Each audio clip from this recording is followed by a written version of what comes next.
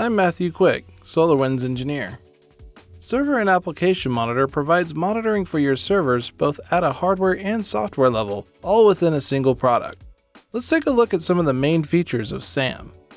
The AppStack view provides an overview of your entire environment and will automatically visualize status and map the relationships between applications in their supporting infrastructure. When I hover over this machine, I can see that it is in a critical state. The work files created per second has hit a critical threshold and it looks like memory is becoming an issue. By clicking on this object, I can see the related server and host. Looking at the Hyper-V virtual server, I can see that the VM is nearing memory capacity, and when I look at the host, it is also nearing capacity. To drill into the details, I simply double-click on the server or open a new tab. Let's look at how Server and Application Monitor manages your server environment.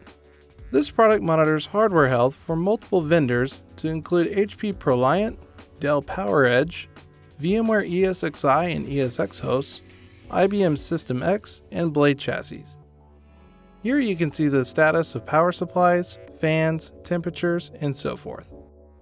One aspect of server maintenance is keeping tabs on the warranties that will expire. Server and Application Monitor automatically alerts you to server warranty status so you are never surprised.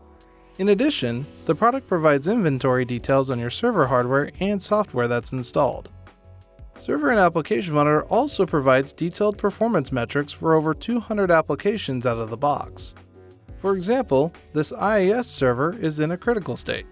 By drilling down, I can get more details of what's going on and see a good summary of my IIS server and its related app pulls and websites.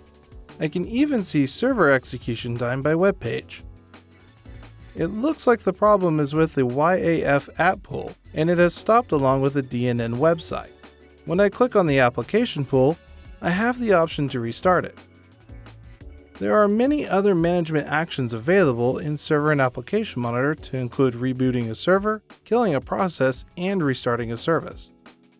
From the Management section, you can also edit the application template to adjust warning and critical thresholds, set baseline data, or add user notes, among other actions.